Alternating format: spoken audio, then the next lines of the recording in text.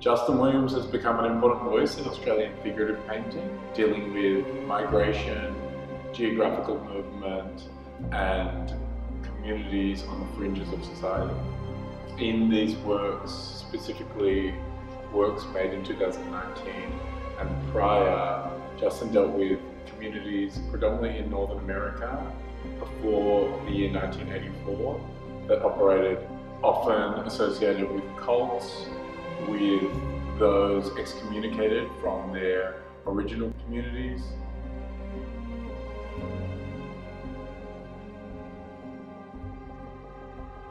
This second work we're discussing is a small format oil and canvas work by Justin Williams titled Begin Again.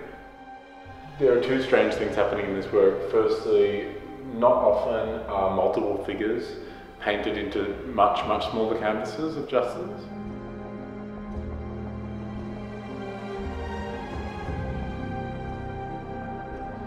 The second thing that is particularly interesting to me is the fact that after this series, after the end of 2019, Justin Williams started sanding the faces of his canvases, which created a sense of forced nostalgia.